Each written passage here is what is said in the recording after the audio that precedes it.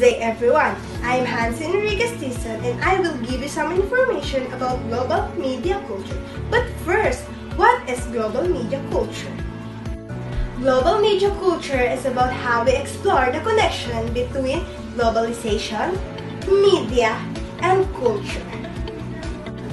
Furthermore, the course examines and critiques the influence of media exposure as it relates to the past and current international communication issues.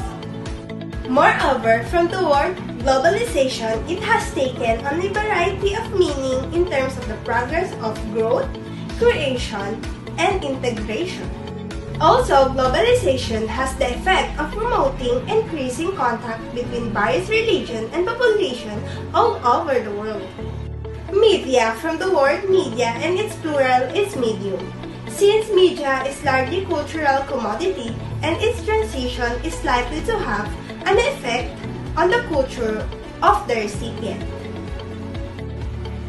Besides, media have different forms such as print media, broadcast media, and digital media.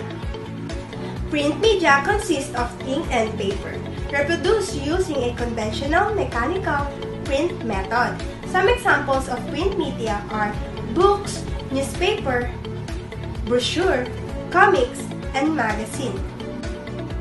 Broadcast media, such as radio and television, that reach target audience using airwaves as the transnational medium. Some examples of broadcast media are television, radio, satellite, mobile phone, and films or movies.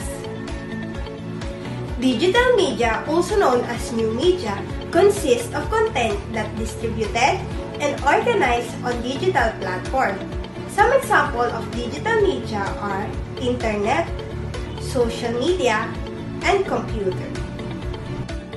Media culture refers to the community that has emerged as the result of mass media influence and also refers to the influence of media on society, knowledge, consumption, and intellectual direction.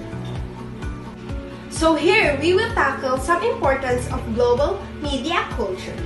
And the first importance is the media facilitates widespread transnational cultural diffusion.